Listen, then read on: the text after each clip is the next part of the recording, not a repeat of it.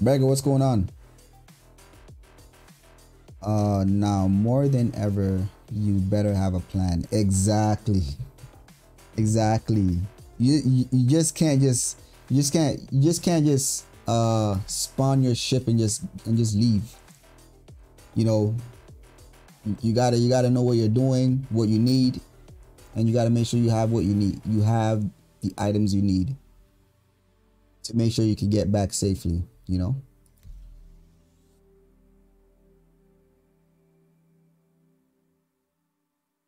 Tell you what though, when T15 drops, the grind will be real. I'm telling you, man, I'm gonna grind. I'm letting you guys know I'm gonna be grinding. I'm gonna be doing loot runs. I'm gonna be doing some explorations. Just look for cool loot, man. Like I said, I hope they do implement some of the things that I'm thinking about in terms of interesting loot that you cannot find in stores, to encourage people to going out and finding loot and engaging NPCs to get interesting loot.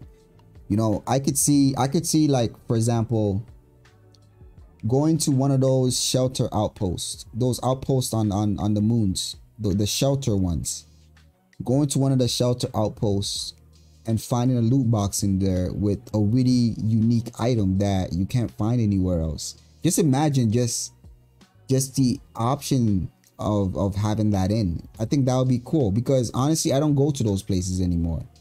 This is a good opportunity for them to get us to go out and explore, like have a reason to go out and explore. You know what I mean?